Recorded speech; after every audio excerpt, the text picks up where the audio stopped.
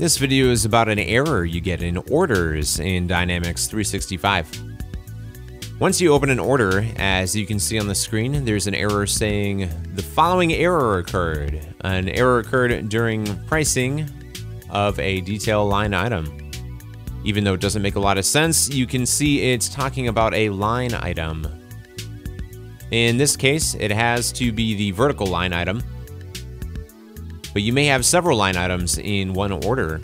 In that case, you'll have to go for each one to take a look on which item is giving this problem. If you open this line item, as you can see, the error is displayed here, the same error, which means this particular line item is causing the problem. The same way you can go into a different order with the same problem, and then you can pick the right item, which is causing this issue. After you figure out which product is throwing this error, you can go back to Products, just under Sales, Products, and then pick the product. Then if you take a look carefully, there's a warning that says a default price list has not been set. This could be the reason why you got the error on that order. What you need to do is you need to add this particular product into a price list.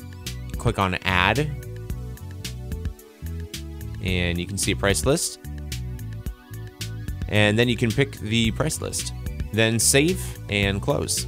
Of course, you'll put a dollar amount there. So say 10, then save.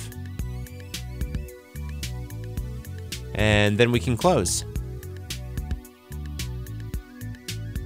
After you do this, you can go back to your order, which is under Sales. You can go to Recent and then Order. As you can see, that particular error has disappeared because you just assigned a price list to this particular product called Labels.